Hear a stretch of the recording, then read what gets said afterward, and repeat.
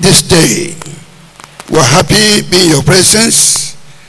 Our prayer and our desire is to know you deeper and better. Lord, cause your word to reign as water of life into our hearts, and cause it to bring life everlasting, that everyone that is here this morning will experience your freshness in Jesus' name. Amen. Those that are here with burden and one challenge or the other, or heavy hearts, Lord, may you lift those things away from their lives in Jesus' name. Amen. Bring joy of salvation.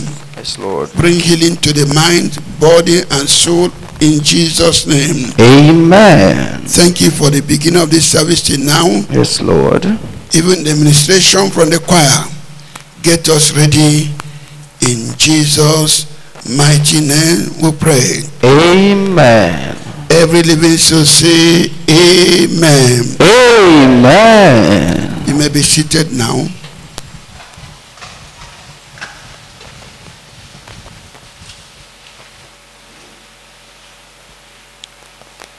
Turn to the book of 1 Samuel chapter 16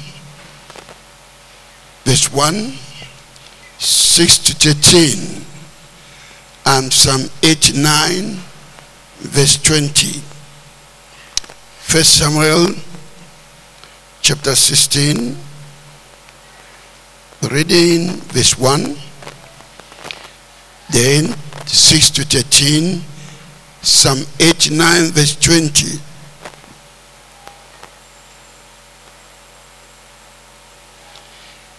And the Lord said unto Samuel,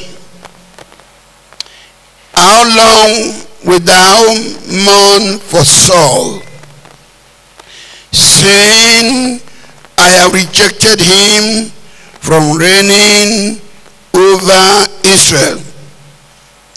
Fill thy horn with oil, and go, I will send thee to Jesse the Bethlehemite, for I have provided me a king among his sons. Verse 6 to 13. And it came to pass, when they were come, that he looked on Eliab and said, surely the Lord's anointed is before him.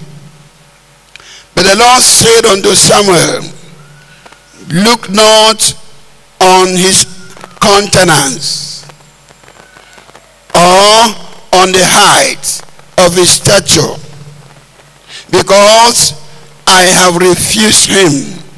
For the Lord seeth not as men see it.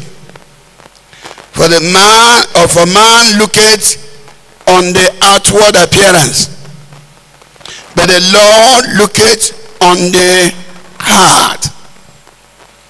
Then Jesse called Abinadab and made him pass before Samuel.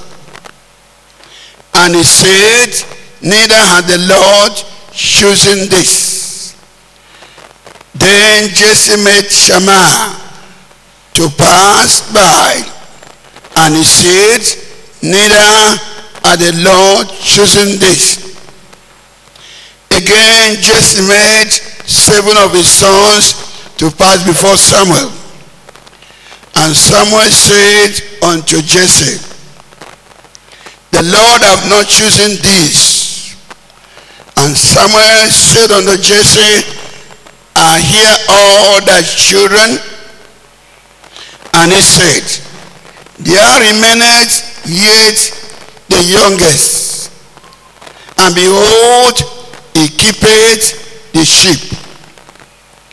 And Samuel said unto Jesse, send and fetch him, for we will not sit down till he come thither.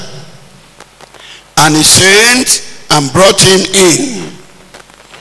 Now he was ruddy and withal of a beautiful countenance, and goodly to look to. And the Lord said, arise, anoint him, for this is he. Then Samuel took the horn of oil and anointed him in the midst of his brethren. And the Spirit of the Lord came upon David from that day forward. So Samuel rose up and went to Ramah. Psalm 89.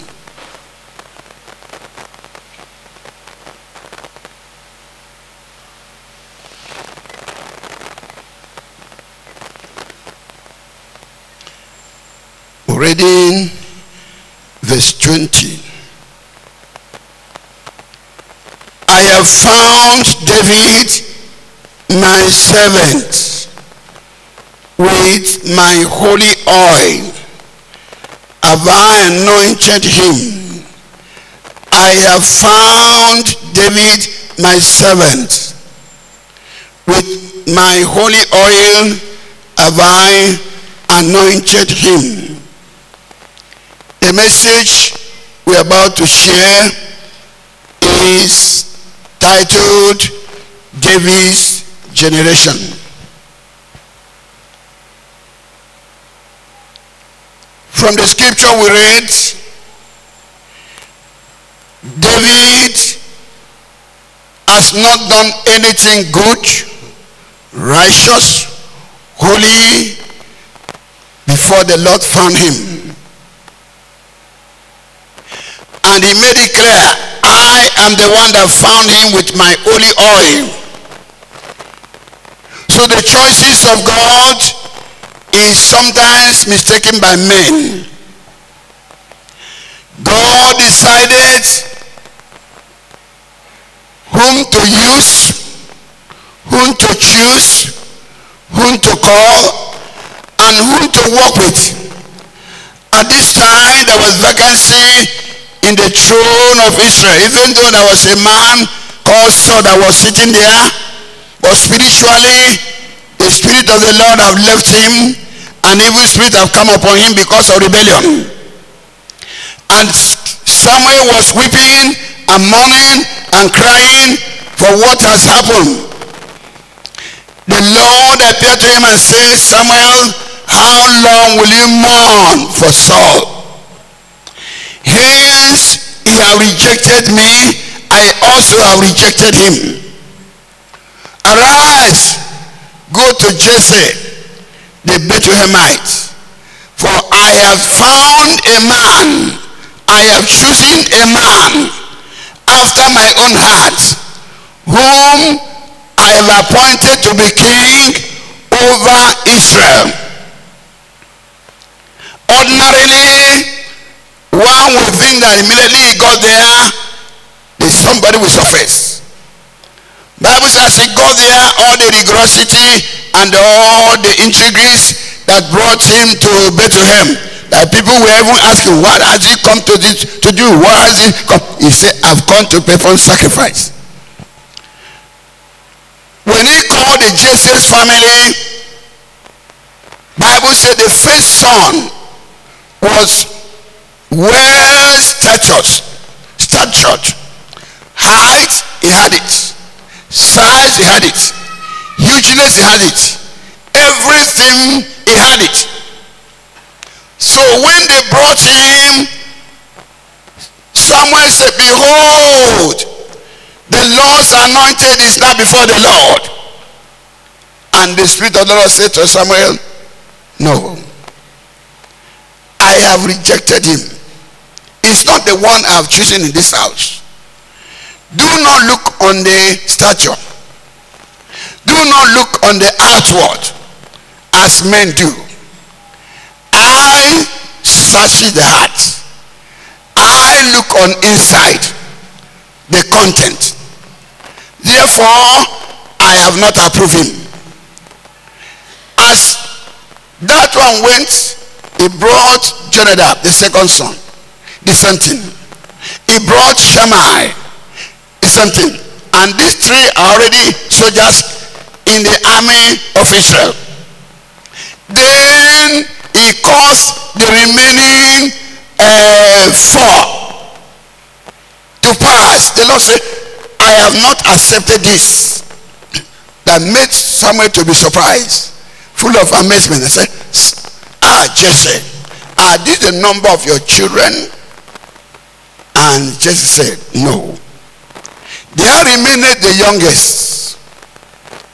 Where is he?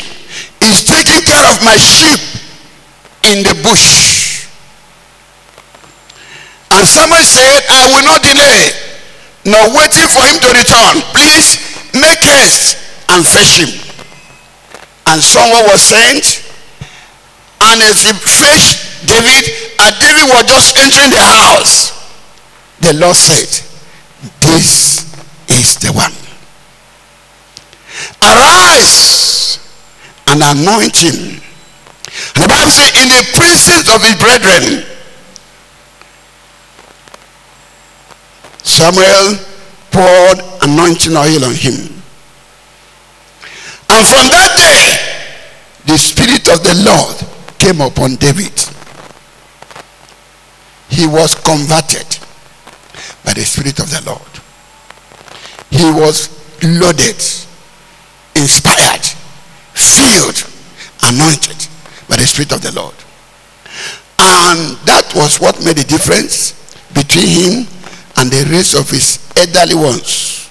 That was what made the difference between him and those that were his siblings. Now, what are we saying?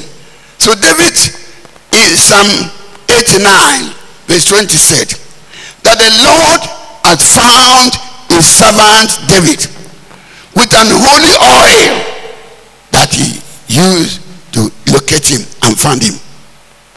Now, that is to say, our salvation is not by power. What we are going to become, or what we are now, is not by struggles, but rather is the Lord's choice. When Jesus came, he said in John 15:16, ye have not chosen me, but I have chosen you, and I have ordained you that you should go and bear fruits, and your fruits shall abide. And whatsoever you shall ask the Father in my name, I will give it to you. Therefore, God's message is unmerited. God's call is unmerited. God's choices is unmerited. And only those who the Lord choose and ordained are the people you can call the people that found favor in the sight of God. They are David's generation. In Romans chapter 9, Romans chapter 9, from verse 10 to 16. Romans chapter 9, from 10 to 16. And not only this, but when Rebekah also had conceived by one, even by our father Isaac, for the children being not yet born, neither having done any good or evil, that the purpose of God according to election might stand, not of works, but of him that calleth. It was said unto her, the elder shall serve the younger. As is written, Jacob have I loved, but Esau have I hated. What shall we say then? Is there unrighteousness with God? God forbid. For he said to Moses, I will have mercy on whom I will have mercy. I will have compassion on whom I will have compassion. So then it is not of him that willeth, nor of him that runneth, but of God that showeth mercy. Jacob and Esau were twins. Even when they were in the belly, they were troubling their mother, struggling who will be the first. And they went to inquire from the Lord, and the Lord made it clear that the younger will rule over the elder one. And the Lord said, I have chosen the younger one in place or above the elder one. Bible says they have not done either good or bad, neither have they practiced any righteousness. But the Lord said, I am interested in this one. Therefore, it's no longer he that willeth, nor he that runneth. It's the Lord that made the choice. So for our salvation, for our redemption, for our making heaven, for our being raptured, for living for God, walking with God, is by God's election, choice, and call. So only those that are favored, chosen by God, are assigned for noble responsibility and divine destiny to fulfill a purpose whereby God have called them. So in our struggles to be holy, in our struggles to be born again, in our struggles to live upright life, in our struggles to love the Lord, to obey the Lord, if we did not receive the helping hand, we can do nothing. Paul the apostle says in Philippians 4:13, I can do all things through Christ that strengthens me. So that is why in the generation of David, there are men and women, boys and girls that were chosen, elected, converted, and assigned to walk with the Lord.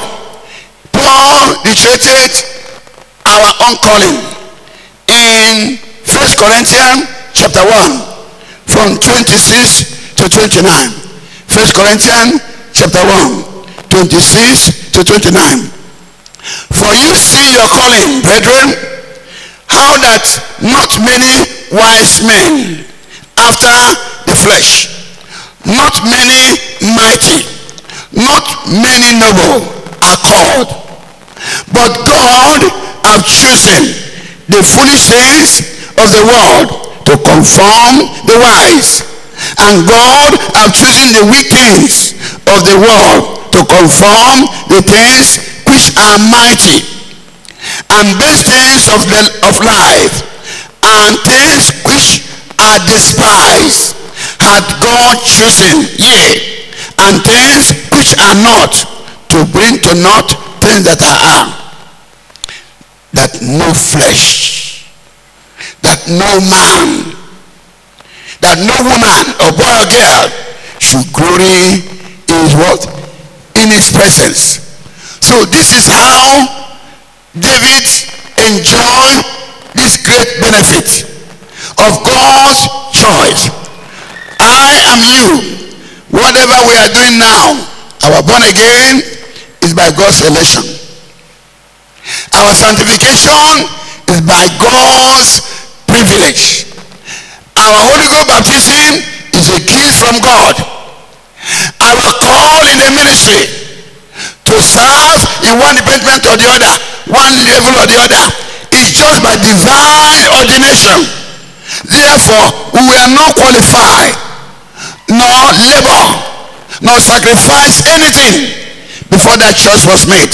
Just as David, who was just busy in the village and in the bush, but the call went to him. He was brought to the city, and he was anointed the king over God's people, even though at his young age, at the age of 17 years. So if it's by merit, he did not. It's by size, he was not qualified. It's by age, he had the elderly ones. It's by any other thing in the requirement, he did not have any. But God said, I search the heart. I look inside somebody, and I know what that person will become for me. So I have elected him. So today, not all of us are qualified to be called a children of God. But we did not merit it. Neither did we labor for it. But the Lord decided to choose us. Not all of us are qualified to be workers in the church. But the Lord gave us that privilege. Not all of us are qualified to be ministers of the gospel. Rather, there were nobles, the wise, the intelligent, or the intellectuals, the well-to-do, the royal majesties, the professors.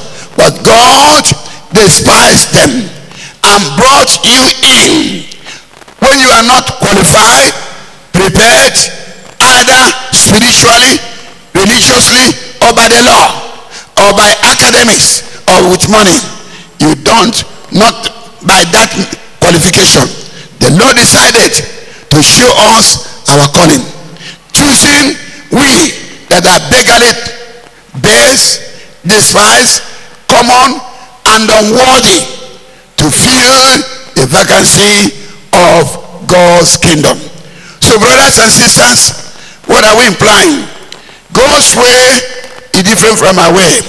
According to Isaiah 55, that the heaven is far from the earth, so his way. His thoughts is different from our own thought.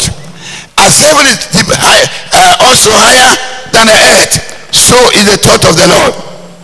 So who would have agreed with me or with anybody? Or the mysteries of God is something that if you follow it, naturally you cannot understand. And that is why in Acts chapter 26, let's see the call and the choice of Saul of Tarsus. Acts 26. Now, if it's anything to go by, this man ought to have died, killed, blasted by the Lord because of his background. But let's see how the Lord changed the enemy, his enemy, to become his friend, a sinner to become a saint, a persecutor to become a propagator of the saint faith. Now we're told here in verse 12 of Acts 26, verse 12 to 19. Whereupon, as I went to Damascus with authority and commission from the chief priests, at midday, O king, I saw in the way a light from heaven above the brightness of the sun, shining round about me. And they quick journey with me. And when we were all falling to the earth, I heard a voice speaking unto me and saying in the Hebrew tongue, Saul, Saul, why persecutest thou me? It is hard for thee to kick against the pricks. And I said, who art thou, Lord? And he said, I am Jesus, whom thou persecuted. But rise and stand upon thy feet, for I have appeared unto thee for this purpose, to make thee a minister and a witness both of these things which thou hast seen, and of those things in the which I will appear unto thee, delivering thee from the people and from the Gentiles, unto whom now I send thee, to open their eyes and to turn them from darkness to light, and from the power of Satan unto God, and that they may receive the forgiveness of sin and inheritance among them which are sanctified, which are set apart by faith that is in me. Verse 19. Whereupon, O King Agrippa, I was not disobedient unto the heavenly vision. Praise the name of the Lord. He was a man, by his character, behavior, attitude, was against Christ and his church. In fact, he had made so many havoc against the church. He was among the people that considered themselves and stoned Stephen to death. In fact, he kept the clothes and garment of those that stoned Stephen. So he was the ringleader. Yet, who will find his enemy and spare him? Who will find somebody that want to kill him and spare him? Who will find somebody that say, I want to kill you and spare him? It was the same mystery of the Lord's choice and call of God, that God manifested in the life of Saul of Tarsus, who was going to Damascus to ruin and scatter and destroy those that follow him, persecuting them. But the Lord appeared with his mighty hands of fire and lightning like that of the sun, and arrested him and got him blinded, and he fell on the ground and humiliated him and disgraced him, and he began to call him by name and say, Saul, Saul, why are you troubling me? Why are you persecuting me? He asked, who are you, Lord, that I'm persecuting? He said, I am Jesus Christ of Nazareth, whom you are persecuting. He said, what do you want to do with me? What do you have to do? Are you going to kill me? Are you going to do this? He said, no. He said, I do not appear to you to kill you. I do not appear to you to destroy you. I do not appear to you to ruin you. But I appeared to change your life, to transform you, and to commission you to be a witness of what you have seen. And I'm going to appear to you more and more. And I am sending you to the Gentiles. I will deliver from the hands of the people and the Gentiles, of whom I am sending you now. And you go there to turn them from darkness to light, from evil to righteousness, and preach forgiveness of sin. And through you shall many be won to me.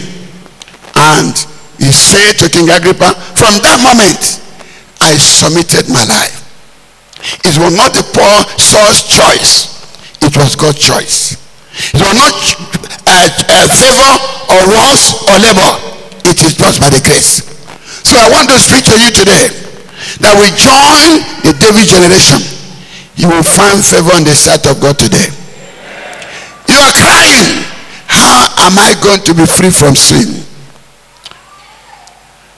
How am I going to be free from this trouble, trials, temptation? Remember the Lord said, I know the heart, I search the heart.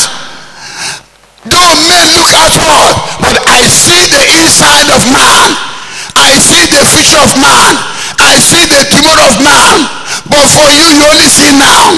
And that's why I have chosen David, a man after my heart, who is going to do my bidding, who is going to rule over Israel. Now that King Saul has disappointed me. And that is how the Lord made his choice. In David, he made his choice. In Jacob, he made his choice. In calling of us into ministry, he made his choice. In bringing Saul, the enemy of the gospel, Saul, the enemy of the church, Saul, a sinner per excellence, Saul, the wicked man, Saul, the rigid Mosaic enforcer, Saul, who was a murderer. Yet the Lord appeared to him and changed him and commissioned him to go and preach the same Christ when he had been destroyed. Therefore, so it is only by grace, not of works or labor or sacrifice. In Ephesians 2, 8 and 9, it says, it is by grace that we are saved, not of works. For by grace are ye saved, through faith. Grace through faith. Grace through faith. And that not of yourselves, meaning not of your effort or of your labor or of your sacrifice. It is the gift of God. Not of works, lest any man should bragging or boasting. And this is what I saw in the life of David that made us to astray. The life and the walk of David with God. Now I sit here. David, the 80th son of Jesse, who was chosen and anointed by God via Samuel. The Lord said, he has found a man after his own heart in the house of Jesse, the Bethlehemite. And God sent Samuel to do his bidding. Left with Samuel, he would have anointed Eliab or Abinadab or Shammah, the first son, the second and third. But the Lord said, he is not the one. He brought another, he is not the one. He brought, he said, and he brought the 7 of them. And the Lord said, no, neither have chosen them. I am looking for the one that I have chosen. And waiting for the one I have chosen. Now you can see that the choice is the Lord's. Until David arrived, God said, this is the one, rise up and anoint him. And immediately God anointed David with oil, and they came upon him. God's power, strange ability, divine grace and revelation came upon David, and the might of God and strength of God came upon David. So David's generation are those who found favor in God's sight. David's generation are those who were chosen by God's divine perimeter of measurement or yardstick. Though they were chosen, that God knew them from his creation. And they are men, women, boys and girls who have received this call, and they fear God with all their heart, with all their soul, with all their spirit. They not only fear God, they love God, they obeyed God, and they worship God and praise God with all that they had. The act of thanksgiving and prophetic anointing in worship and praises of David have no rival. He has no equal through history of man. Amen. Amen. Amen. Let's see some of them. The same Psalm 89, 3 and 4. After the choice, let's see how David worshiped.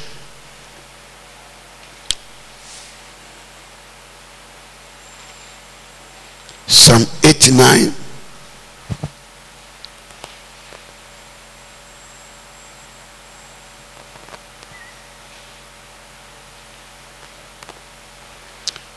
and 4, 28 to 34. I have made a covenant with my chosen. I have sworn unto David my servant, thy seed will I establish forever, and build up thy throne to all generations. From 33.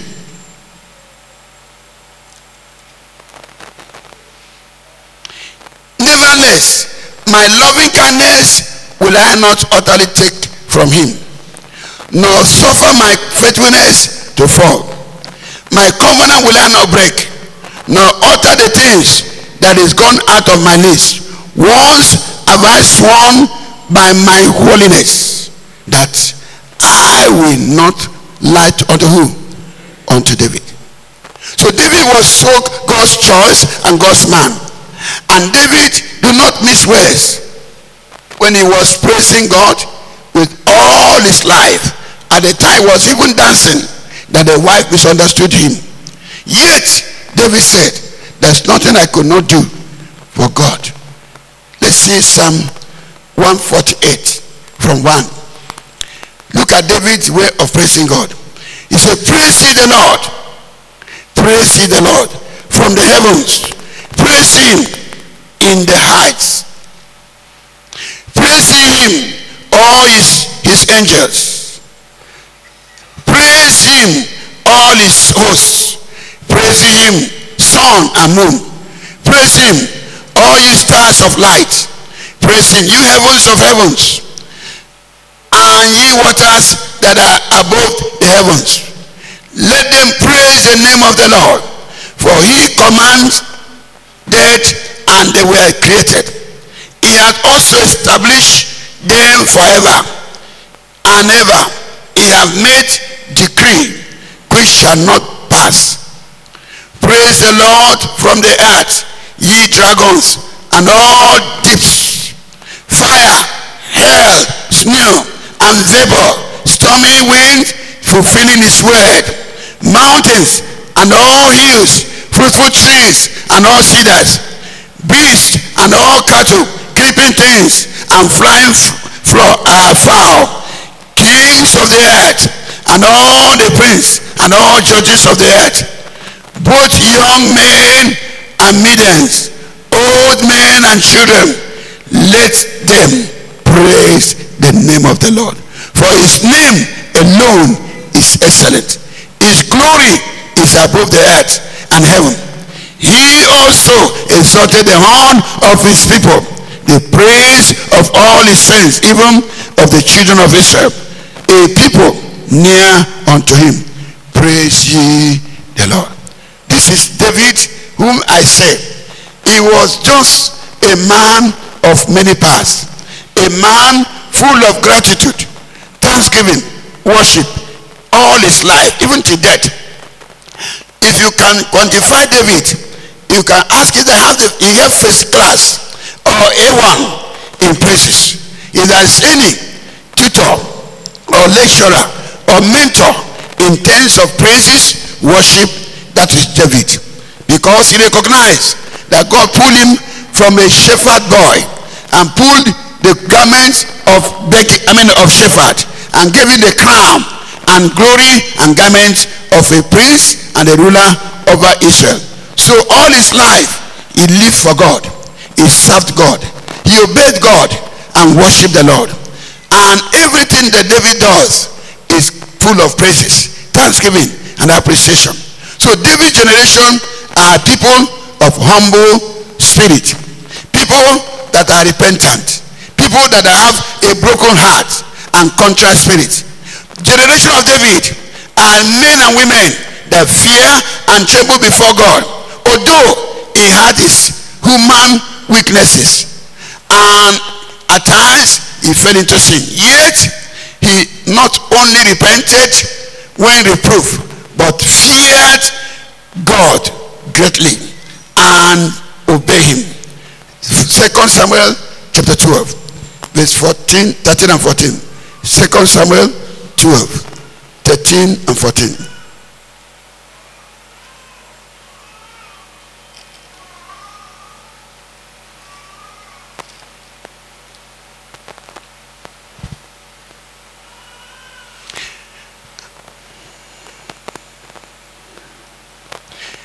And David said unto Nathan,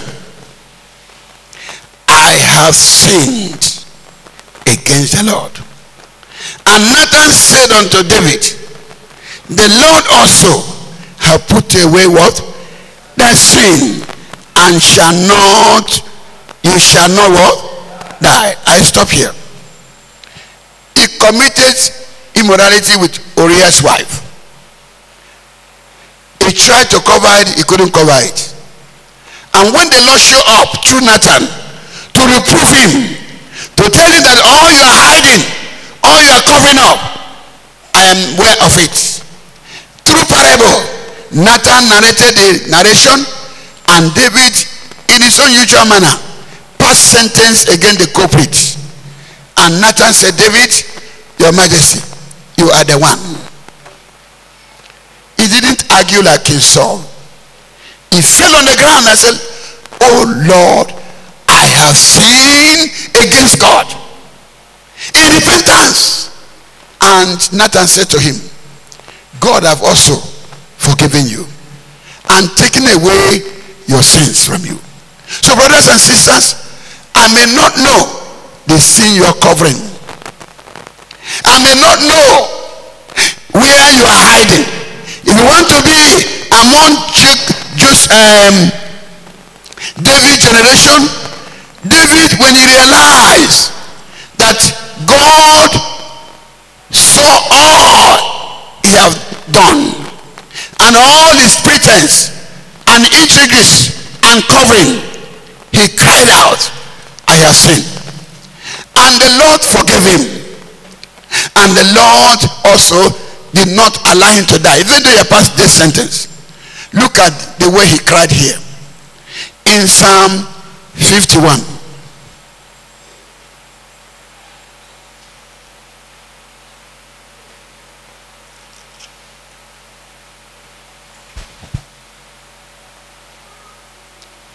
From 1 to 12, 14 and 17.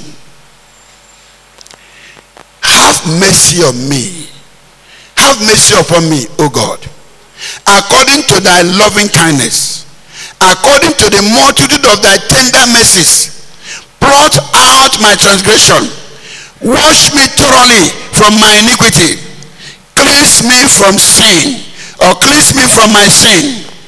For I acknowledge, I know it, I could no longer hide it. I acknowledge my transgressions, and my sin is ever before me. Against thee only have I sinned and done this evil in thy sight, that thou mightst be justified when thou speakest, and be cleared when thou judgest. Behold, I was sharpened in iniquity, and in sin did my mother conceive me. Behold, thou desirest truth in the inward parts, and in the hidden parts thou shalt make me to know wisdom. Wash me with hyssop, and I shall be clean. Wash me, I shall be whiter than snow. Make me to hear joy and gladness, that the bones which thou hast broken may rejoice. Hide thy face from my sins, and blot out all my iniquity. Create in me a clean heart, O God, and renew the right spirit within me. Cast me not away from thy presence, and take not thy Holy Spirit from me, and restore unto me the joy of salvation. Restore unto me the joy of thy salvation, and uphold me with thy free spirit. What a cry of restoration, repentance, reconciliation, and openness. But some people cover their iniquity, thinking that nobody knows, as he was doing before. Let's see verse 17. Verse 17 of that same Psalm 51. Let's take 14 first. 14 said, deliver me from blood guiltiness. That means I shed the blood of Uriah. I also committed immorality with the wife. Oh God, deliver me from blood guiltiness. I don't know who have shed the blood of abortion, blood of one thing or the other. You have murdered somebody. You can pray like David. He will deliver you in Jesus' name. He will forgive you in Jesus' name. Amen. He said, oh Lord, deliver me from blood guiltiness, O God, thou God of my salvation, and my tongue shall sing aloud of thy righteousness. Verse 17. The sacrifice of God are of broken, and the sacrifices of God are of a broken spirit, a broken and a contrite heart, O God, thou will not what? Despise. You can see the repentance. You can see the openness. You can see a man that truly loves God, a man that truly fears God. That is a man I ask you to imitate. Fear your God. Repent from your sin. Turn away from your wickedness. Stop covering your sin, because the sin you are covering now cannot cover you. Proverbs 28:13 say, he that covereth his sin shall not do what? Shall not prosper. But he that confesses sin and forsake it shall obtain mercy. Look at Psalm 139 from 1. Psalm 139 from 1. O Lord, thou hast searched me and know me. David saying, I have nowhere to hide my thought, my behavior, my conduct, my nakedness, my openness, everything. You have searched it. All my ambition, you know it. Thou knowest my sitting or down sitting, and my upright or standing up. Thou understandest my thought afar off. You know what I'm thinking. You know my thought even afar. Thou compassest my path, and my lying down art acquainted with and are acquainted with all my ways. You know all my ways. They are open. You know them. For there is not a word in my tongue, but lo, O Lord, thou knowest it together. Thou hast beset me behind, you are saying behind me, and before me. Thou hast beset me behind and before, and lay thy hand upon me. Such knowledge is too wonderful for me. It is high. I cannot understand it. I cannot attend unto it. Whither shall I go from your spirit? Or whither shall I flee from your presence? Nowhere. If I ascend up into heaven, thou art there. If I make my bed in hell or in the hole or in grave, behold, thou art there. If I take wings of the morning and dwell in the uttermost part of the sea, even there shall thy hand lead me, and thy right hand shall hold me. If I say, surely darkness shall cover me, even the night shall be what? Light about me. Yea, darkness hideth not from thee, but the night shineth as day, and darkness and the light are both alike unto thee. For thou hast possessed my realms, thou hast covered me in my mother's womb. Oh, I will praise you. I am fearfully and wonderfully made. Marvelous are thy works, and that my soul knoweth right well. My substance, everything I own, was not hid from thee. When I was made in secret and curiously wrought in the lowest part out of the earth, out of the dust, thy eyes did see my substance, yet being unperfect, and in thy book all my members, my hand, my leg, my eye, my private member, my ear, my tongue, my stomach, my intestine, everything are written down in your book. No hiding place, sinner. No hiding place, backslider. No hiding place, churchgoer. No hiding place, carnal person. No hiding place to hide from God. Everything you have done, good or bad, they are recorded. Where you are coming from, the Lord know about it. All your thought, all your desire, all your plan, all your ambition. You learn from David and become the generation who say, I thought you could not see me when I was hiding from my sin from you. I thought you did not know, but you have found me. So he proclaimed, there's no place to hide. Darkness become light before God, and night become day before God. No hiding place for sinners. No hiding place for secret society members. No hiding place for fornicators and liars. No hiding place. So until you acknowledge this, your emptiness, your vulnerability, and your nothingness, then God may not reach out to you. You have to accept that you need help. Help will come to you in Jesus' name. So generation of David are men and women that face challenges, but victory which come their way. Psalm 34 from 17 to 19, or let's start from 15. Psalm 34 from 15 to 19. The eyes of the Lord are upon the righteous, and his ears are open unto their cry. The face of the Lord is against them that do evil, to cut off the remembrance of them from the earth. The righteous cry, and the Lord heareth, and deliver them out of their troubles. The Lord is near unto them that are of a broken heart, and saveth such as of a contrite spirit. Many are the afflictions of the righteous, but the Lord delivereth him out of them all. So David's generation, though lion and bear came, he fought them under the anointing and defeated them, and the Lord delivered him out of their hands. Goliath came and also faced him and challenged him and challenged the armies of Israel, even though unqualified soldier, untrained soldier, just as a teenager. When he came to the scene and saw what would happen, he put his life on line. He risked his life facing giant Goliath, because he was a man that loved God.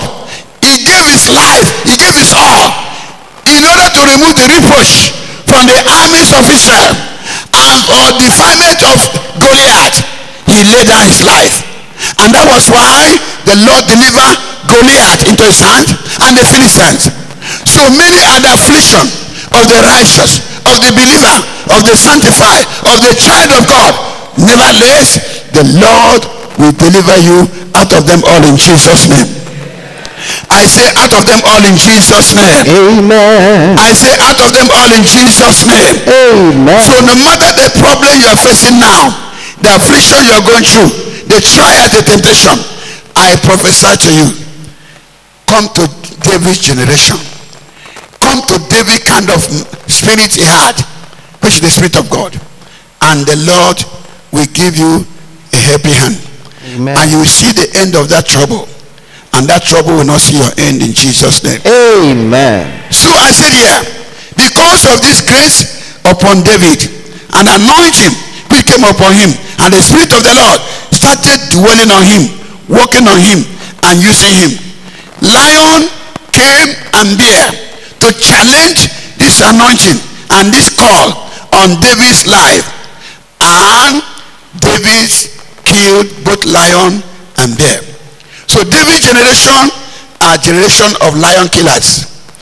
David's generation are generation of bear killers. Now Goliath came. He also in 1 Samuel 17, 26 to 29, 31 to 37, 49 to 52.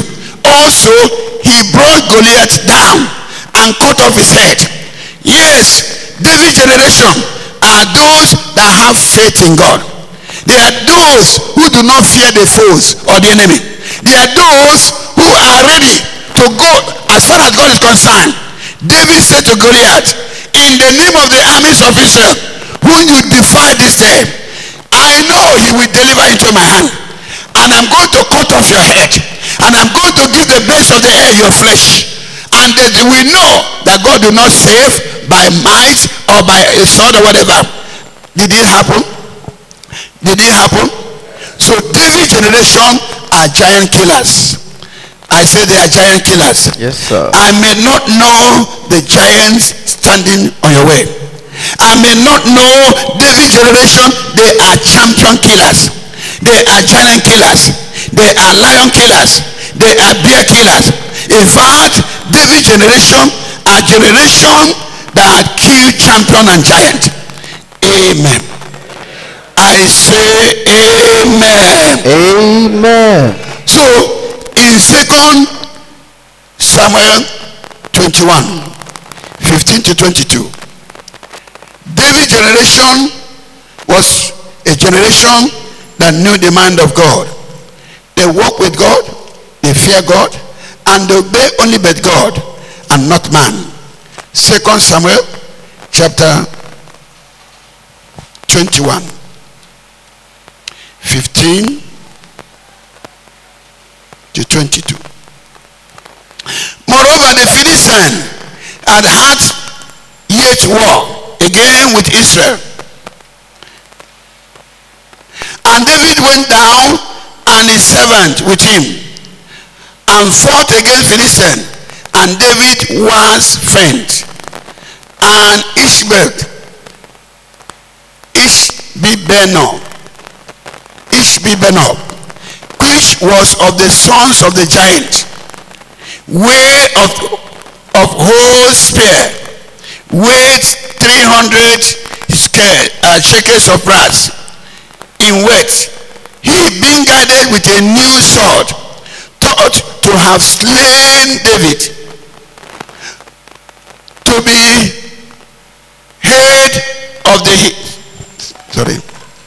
thought that they have slain David, but Abishai, the son of Zeruiah, secured him and smote the Philistine and killed him.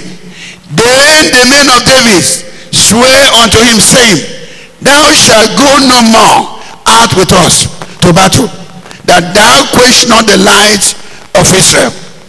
And it came to pass after this, that there was again a battle with the Philistine at Gob. Then Bethshem, the Hushathite, slew Seth, which was of the sons of the giant. And there was again a battle in Gob with the Philistines, where Elton, the son of Jeregem, a Bethlehemite, slew the brother of Goliath, the Gigathite, the staff of whose spear was like weaver's beam. And there was yet a battle in Gad, where was a man of great stature, that had on every hand 6 fingers, on every foot 6 toes, 24 in number.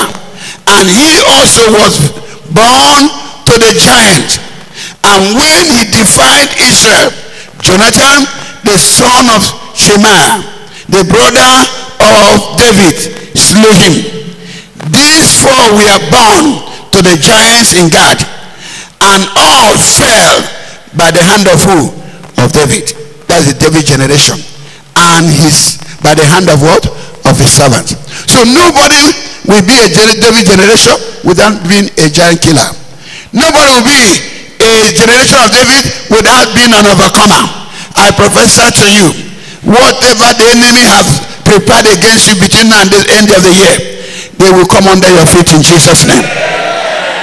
That same spirit of anointing upon David that brought him to limelight, that grace that brought him to God's choice, I say to you, he will give you the same anointing. You will humiliate your enemies. Amen. They are calling your name with enchantment in the village. They will fall for your sake. Amen. They are calling your name in the mirror.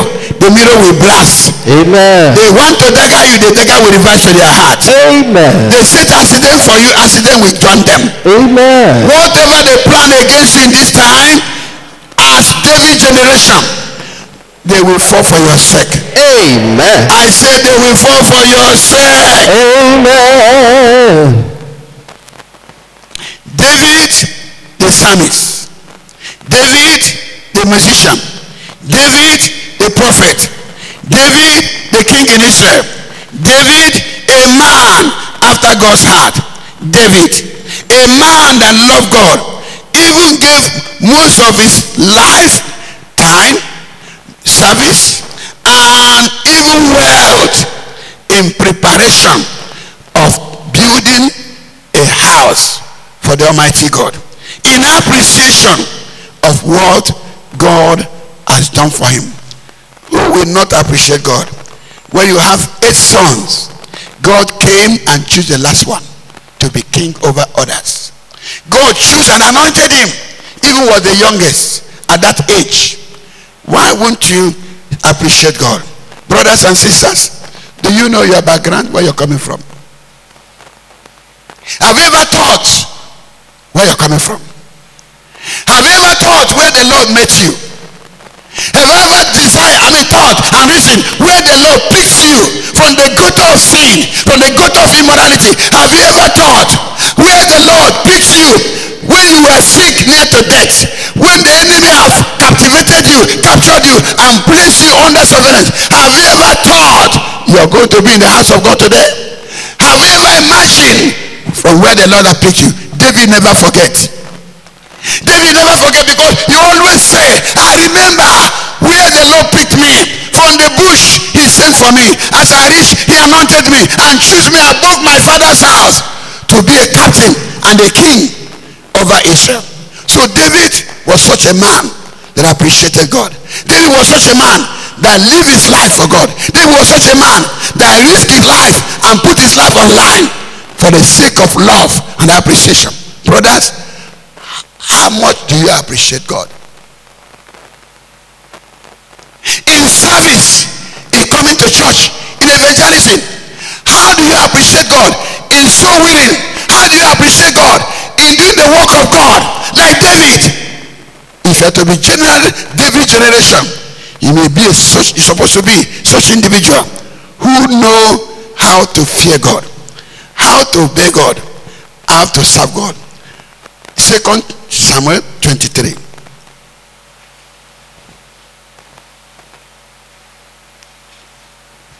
Look at the way he introduced himself here, from 1 to 5. Now these be the last words of David. David, the son of Jesse, said, and the man who was raised up on high, the anointed of the God of Jacob, and the sweet what? Psalmist of Israel, said, the Spirit of the Lord spake by me, and his word was in my tongue.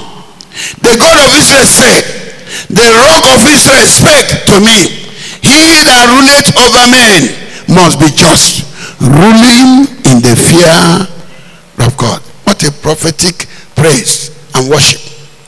And it shall be as a light of the morning, when the sun riseth, even a morning without clouds, and the tender grass springing out of the earth by clear shining after rain.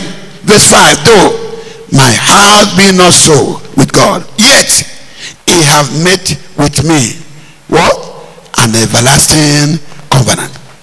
Ordered it in all things, and sure, for this is all my salvation and all my desire, though he maketh it not to grow. Amen. He have introduced himself here as the son of Jesse, the anointed one of Israel, the king in Israel, the psalmist, the prophetic one, and he gave his own, a man full of the Spirit, a man who had given tongue of praise and worship. And as he was saying here, he gave order that those that rule over people must rule in the fear of God. They must be just, and also there must be light that people follow. They will shine, their life will shine, their righteousness will shine, their holiness will shine, their purity will shine, the truth, the love of God, the humility will shine, that people will see it without anything clouding it, because that is what the Lord ordained. So learn from David. If you are to be among them, then the Lord will make it happen in Jesus' name. Now David appreciated God in also 1 Chronicle chapter 28. 1 Chronicle chapter 28. 1 Chronicle chapter 28. From 1 to 6.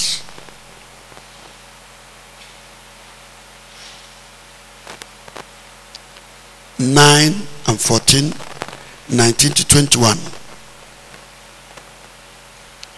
And David assembled all the princes of Israel, the princes of the tribe, and the captains of the companies that ministered to the king by cause, and the captains over the thousands, and captains over the hundreds, and the stewards over all the substance and possessions of the king and of his sons, with officers and with the mighty men, and with all the valiant men unto Jerusalem.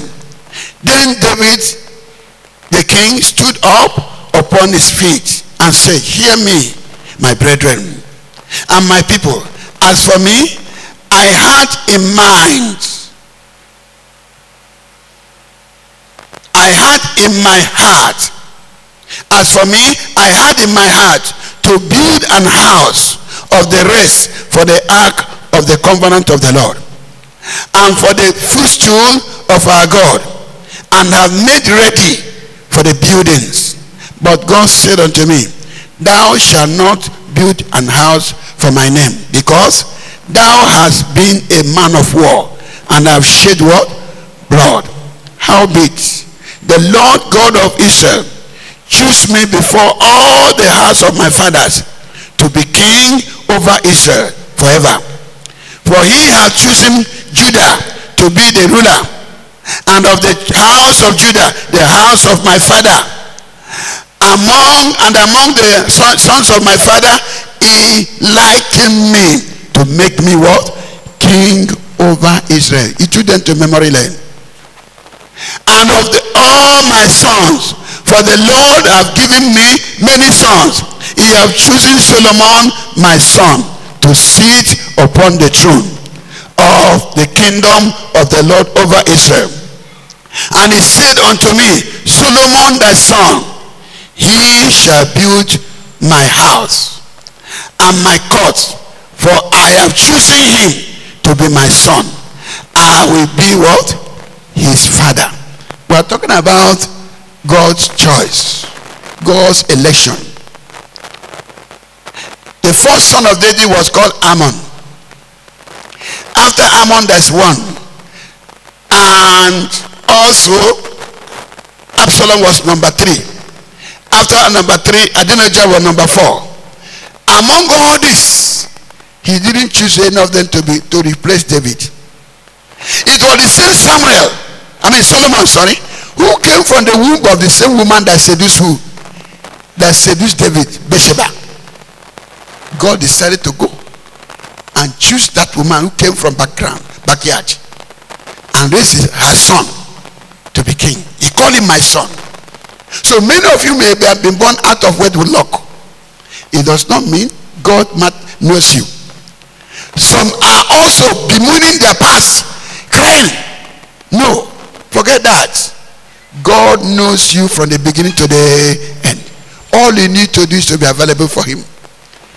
For David, he appreciated God and wanted to build a house for the ark of the covenant. He have gathered the materials and everything. As he was about to do that, the Lord sent a prophet and said, go and tell David, I know his heart. He's a man after my heart. I've chosen him. He loved me. He loved me. In fact, I can boast of him. But tell him he will not build me a house. For he was a man of war. His hand is full with many blood. He cannot use that blood to build a house for me. David was not offended. He was okay, I leave it like that. But David said, even though God says so, I have gathered materials. He have chosen my son to build him a house. Praise the name of the Lord. So brothers and sisters, what have the Lord chosen you to do in the church? Why have the Lord brought you to fishers of men? Why have the Lord saved you? Why have the Lord called you as a pastor, as a worker, as a coordinator? Have you found the purpose why you're here? Have you found the purpose why you're in that organ, in that leadership? Have you found the purpose? For David said, this is why the Lord chose me. And I wanted to go extra mile. He said, no, I have chosen your son Solomon. You want to be David's generation? Learn to listen to God. Learn to fear God. Learn to obey God. And let's see verse 9 of the same chapter. Verse 9 of First Chronicle 28. Verse 9. And thou, Solomon, my son, know thou the God of thy father. Imitate me. Live like me, your father. Follow like God like me, your father. Fear God like me, your father. He said, know the Lord, the God of thy father. Serve him with a perfect heart, not with divided mind. And with a willing mind, not by constraint. Not by persuasion of people. For the Lord searcheth all hearts and understandeth all the imaginations of the thought. If thou seek him, he will be found of thee. But if thou forsake him, what will happen?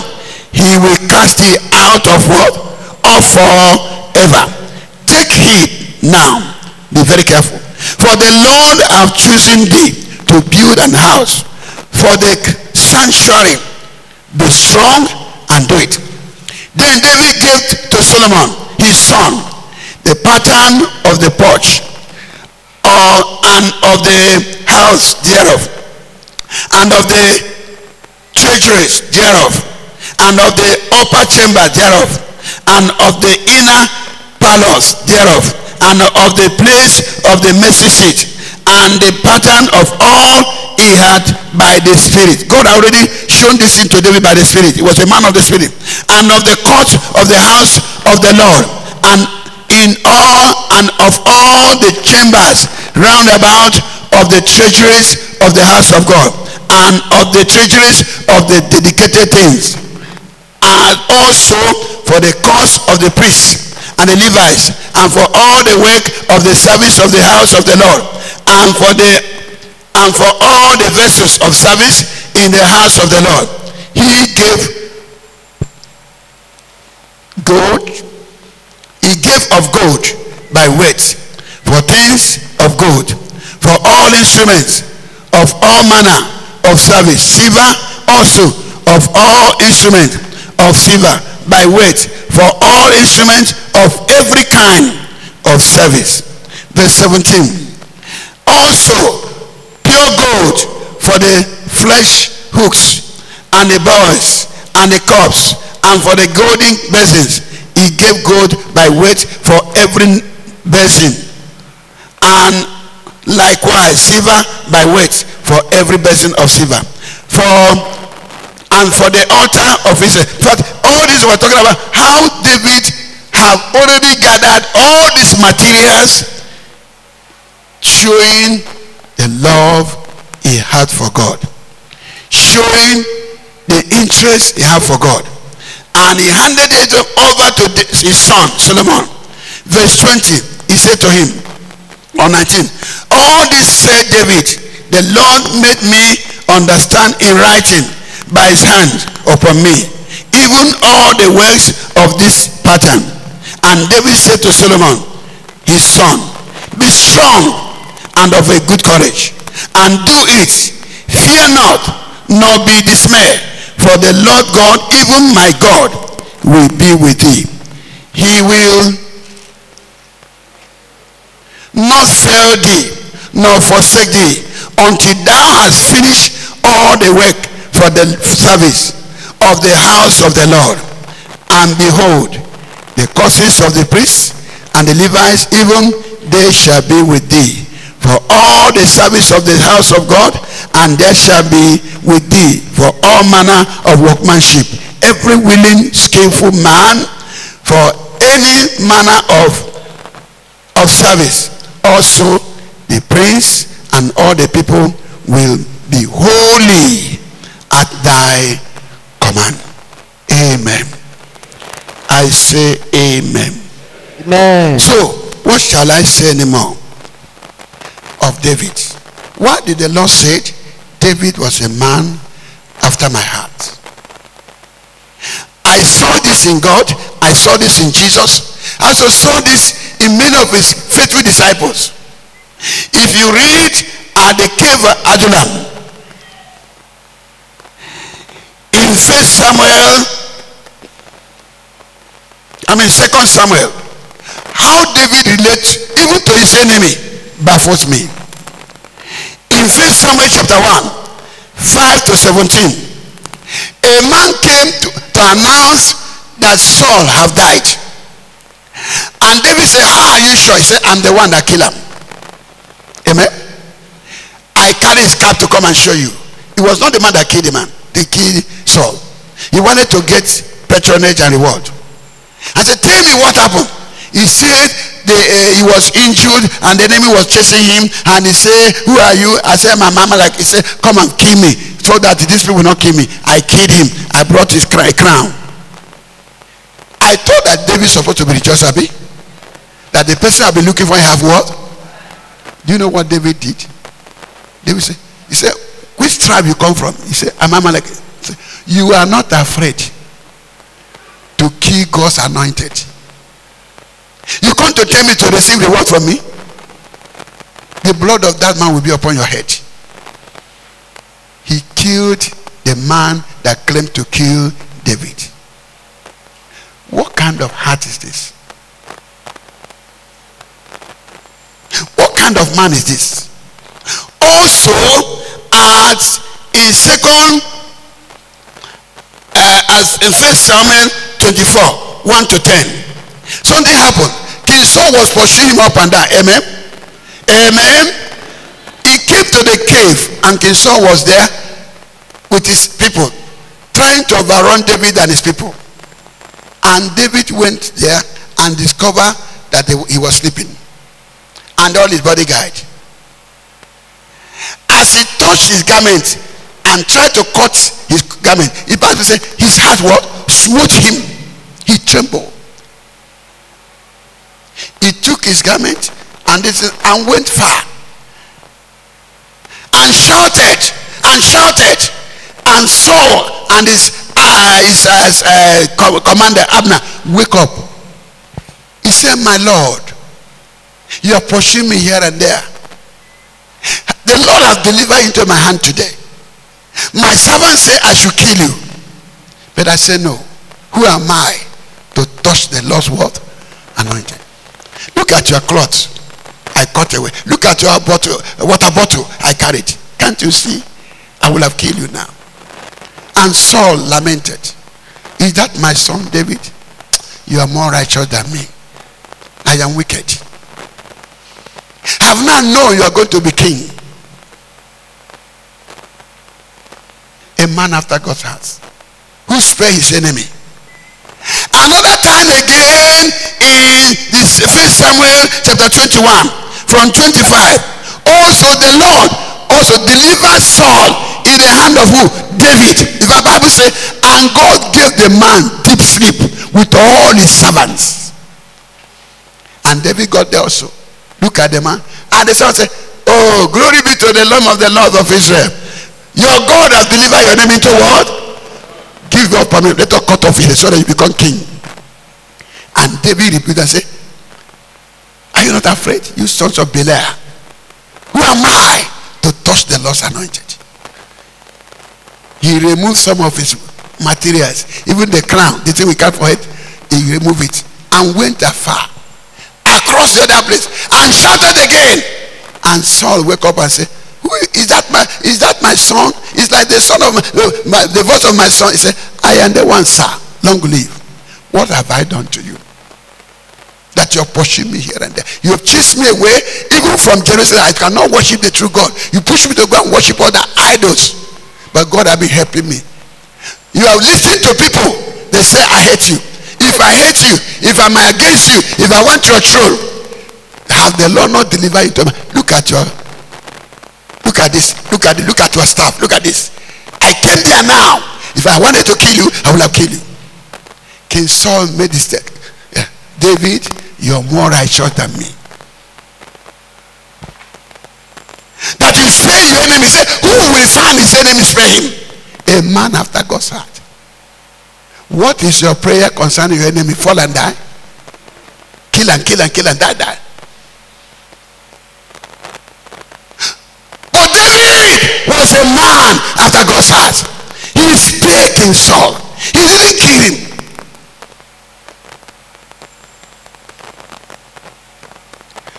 When King Saul died, they crowned his son, one of his sons, king. In 2 Samuel 1:5 to 17 and 2 Samuel 4:1 to 12. That of 2 Samuel chapter 1, we have read that. But that of 2 Samuel 4 was that the two bodyguards of the kings, the Saul's son, connived and cut the head of their master and took the head to David and said, come and rule over the whole Israel. This is your king. We don't cut off his head to bring him to you, for you to know you are now free to rule the whole Israel. So who are you? Say, we are the same brothers. We are commanders in the army. He was sleeping when they do what? Cut off his head. And David said, the man that claimed that he killed Saul, I no spare him, I kill him. You kill somebody that's more righteous than you in the blade where he's sleeping. You want to get reward from me? He said, kill two of them. Instead of David celebrating, okay, the son of king, let me go and take over. David was waiting for God's time. Many of us are in a hurry to marry. Many of us are in a hurry to get money. Many of us are in a hurry to get one thing or the other, not waiting on the Lord. David's generation must be generation that fear God, that are patient, that wait on the Lord, that see the face of God in every matter, that inquire, Lord, what will I do now? Where will I go now? They are not in a hurry. They are not living for themselves. David's generation are the generation that love even their enemies, as Jesus commanded in Matthew 5 verse 43 to 45. He said, you should love your enemy. If he's hungry, give him food. If he's thirsty, give him water. If he's naked, clothe him. While you do that, you are bringing charcoal of fire against him. But today, generation, church generation, is do me, I do you, God, no the. But David said no. David said, so you come to receive reward. Your blood will be up, that man will be upon your head. And David commanded those men were killed. Now, what are we implying? Is there any man here who desire to see God on the last day? Do you know David, before he died, he blessed his family. He died at a good old age. He made it to heaven. All his sins were forgiven. All his mistakes were written off by God because of election. Till today, God is seeking for you. God is calling for men and women, irrespective of your background. Your father may have worshipped idol, may have been gone to court. Your mother may have been a prostitute, born you out of prostitution, like Solomon, where he came from. God can make good of you only if you are ready and willing. The Bible says, if you are willing and obedient, you shall eat the good of the land. Time will fail me to tell you that David was a man of love. He so much loved God and loved his brethren and loved the house of Israel that he was ready to die for them. Even when he was not yet a king, he was fighting the lost battle. Even when he was hiding from one village to another, he was still fighting the lost battle. Until finally, when the time came, the whole Israelite looked for him and brought him to come and rule. That message will be coming, which is titled Transition. I will stop here. So brothers and sisters, I call you and invite you to be David generation. The Lord is looking for you. The Lord is calling you. The Lord is seeking for you. It may not be by your power. It may not be by your might. You must have fallen somewhere or make mistakes somewhere. All you need to do is to say, Lord, I'm available. He will bring healing to your bone, to your marrow, to your spirit. Can somebody say amen? Amen. Rise up and say, Lord, make me a David generation. Make me a giant killer. Make me a champion killer. Make me a bear killer. Make me a lion killer. Make me overcomer. Many are the afflictions and the troubles of the righteous. The Lord will deliver them out of them all. No matter who the enemy has inspired to trouble you, God will trouble them. Though that the enemy have inspired to kill you, God will make you to be alive and see the end. Lift your voice and say, Lord, I have seen the genesis of the David generation. I am willing and ready. Now it's not by my power, not by my might, but by the Lord's choice. So Lord, I surrender. Surrender your life. He will hear you. He will save you. He will forgive you. He will change your life.